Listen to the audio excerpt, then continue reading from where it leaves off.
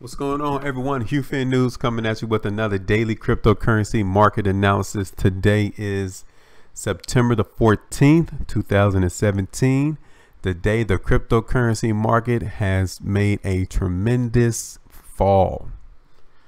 Today will be a day that will live in infamy for the cryptocurrency market because many of the cryptocurrencies fell today in double digits. Truly, it is something that a lot of people felt as if it was going to happen. You saw a lot of individuals on YouTube and in the national media speaking that Bitcoin is not necessarily going to fall that far. But we told you guys in our video September the 4th that the market has given us a change of character. The market has changed.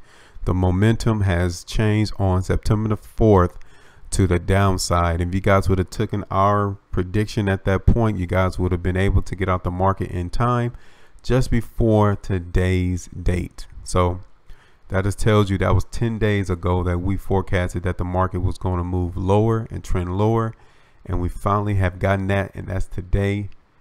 Even though in between today and on the 4th of September, the market was making sideways trading action and even went up a couple of trading days. But overall, the market was trending weaker. And we did all of that without using indicators, without using patterns, without using any of those stochastics, moving averages, whatever you want to call it. We don't need those indicators because we forecasted it before anybody else forecasted that the market was going to move lower. And with that being said, we are HueFin News, giving you guys news according to the charts. We are not investment advisors, nor are we trying to give you guys investment advice. But please, for the new subscribers who have subscribed to this channel, please make sure you go back and watch our video called Just Some of the Basics. It's a video that we have created so you guys can get just some of the basics terminologies of what we use on our daily cryptocurrency market analysis. And you guys will be better off if you watch that video first, because you might seem kind of lost with some of the words that I'll use during these daily cryptocurrency market analysis. Okay, so please go and watch that video so you guys can understand what I mean by push to go down, what I mean by trial run, what I mean by consumption, stockpile, all those different terms. You guys need to watch that video so you guys can understand. But nevertheless, we're going to go ahead and start out. Oh yeah, let me also tell you guys that we start placing timestamps in these videos so you guys can go ahead and watch those important cryptocurrencies that you're more worried about, rather than you guys sitting and watching for the next 16 to 21 minutes of a video until I finally get to your particular cryptocurrency that you want to see me analyze. So go ahead and just click on those particular timestamps so you guys could go ahead and get to that one that you're interested in. So now let's go ahead and see exactly what happened today in the market. So look at the market cap. It's now at $108 billion. So there's like $32 billion have left the market in one day. $32 billion. And the sad thing about it is that according to HueFin News, the downward trend is not over yet. So if you guys are just itching to get back in the market because you think today is a perfect opportunity to get in, hold on. We don't see any precursors of strength on these price bars that we're about to look at on these cryptocurrencies. You got to wait and be patient before you get back in the market. And right now it is not the time to put your funds back into the market. So now you guys can see that Bitcoin was down 18.67%. Ethereum is down 21%. And then you guys can see Ripple down 17, Bitcoin Cash 27, Litecoin 31, Dash 21, Now 27, IOTA 20, Monero 25, Ethereum Classic 34, Omisi Go 23, Neo 22. It was battering today in the cryptocurrency market. All these double digits losses occurred today in the cryptocurrency market. And it seems as if someone is trying to make a point in the cryptocurrency market of how it is a fraud and the cryptocurrencies are not real. Nevertheless, let's go ahead and look at these cryptocurrencies, and we're going to start out with Bitcoin. You guys can see that it ended down 15.43% according to this Bitfinex exchange. The last trade was at $3,260.10. So let's go ahead and look at this daily price bar. Look at this. We have this major push to go down bar today, and the market closed at almost the very bottom of today's bar. So that tells us that the market is not ready for higher prices. We're still expecting them to at least come down and hit this area of support all the way back from July around $2,900. The market could definitely come back down to that $2,900 area and act as support. So we're still looking for Bitcoin to make lower lows. So now let's go ahead and check out Ethereum. Ethereum is down 17.81%. Last trade was at $226.49.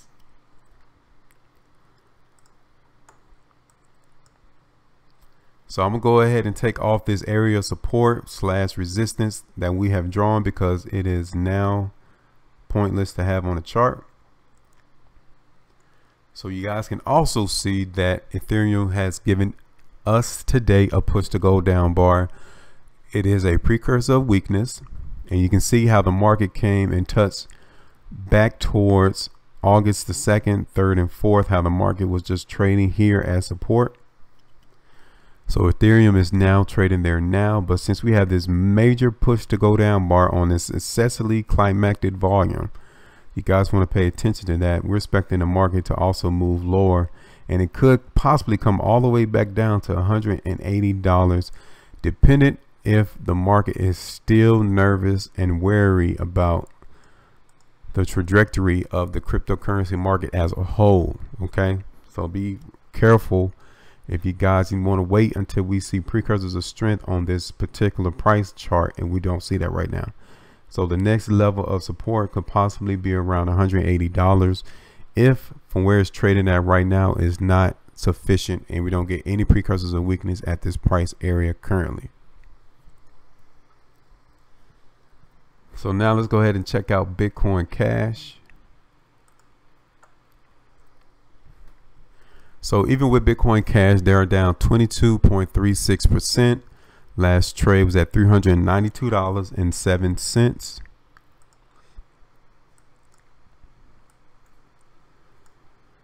So even with Bitcoin Cash push to go down bar, there's no interest in high prices.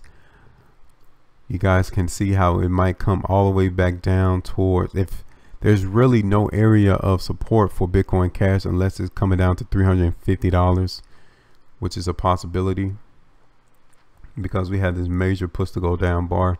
So the market is still overall weak. It might trade a little sideways tomorrow just to give it a break, but the condition of the whole cryptocurrency market is a precursor of weakness.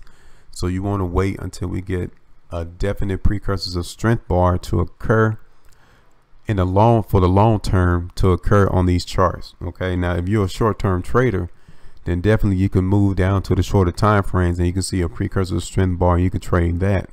But overall, for the long term, it's going to take a definite precursors of strength bar to appear on these charts, and then we will tell you guys that here on this channel at HueFin News.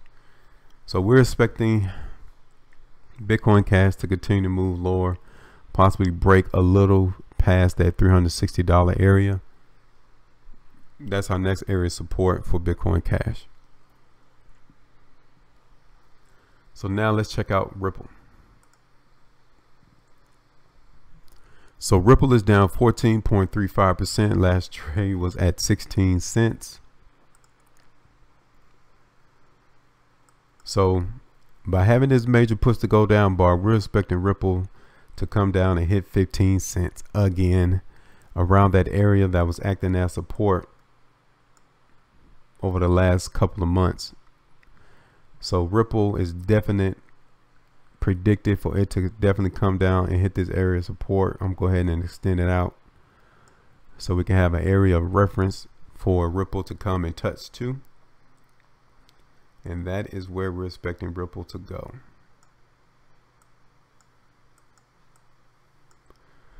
Because it's definite precursors of weakness. Now the market may trade a little sideways tomorrow, might even move a little higher. But overall, it's still expected that Ripple will come and possibly hit this 14-cent area that we have drawn. So now let's check out Litecoin. Litecoin is down 26.82%. Last trade was at $45.09. So definite precursor, push to go down bar. It has broken our area of support that we have drawn out for the extended period of time. So now this particular area of support will now act as resistance for Litecoin.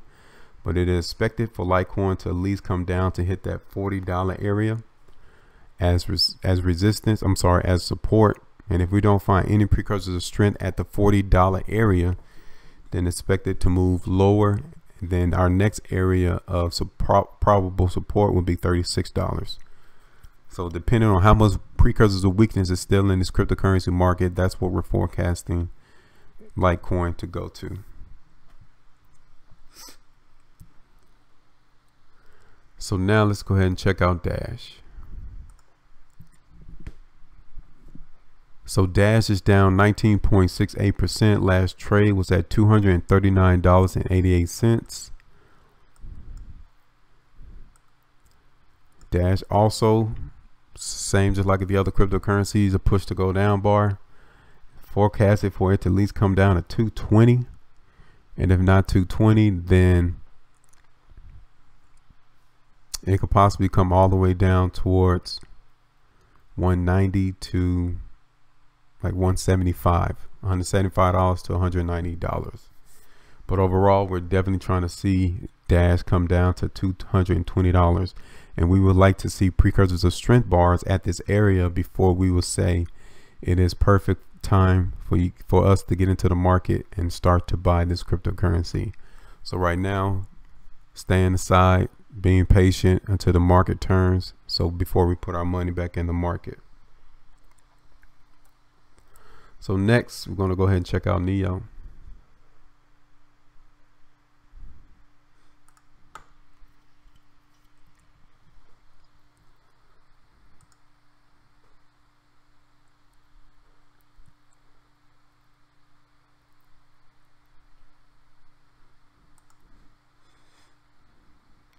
Let's go ahead and put it on the 1 hour chart. So looking at NEO, you guys can see that they're down 19.9%. Last trade was at $16.10.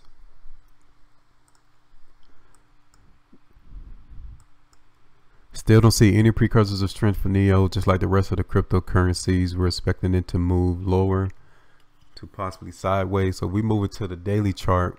I don't necessarily think we see an area of support for NEO.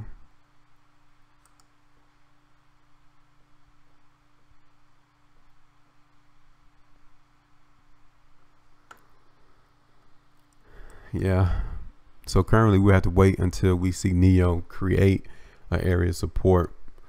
But currently, since we're still forecasting precursors of weakness for the other cryptocurrencies, then expect also NEO to follow that same trend, and that is lower. But as always, we at HueFin News will be on it.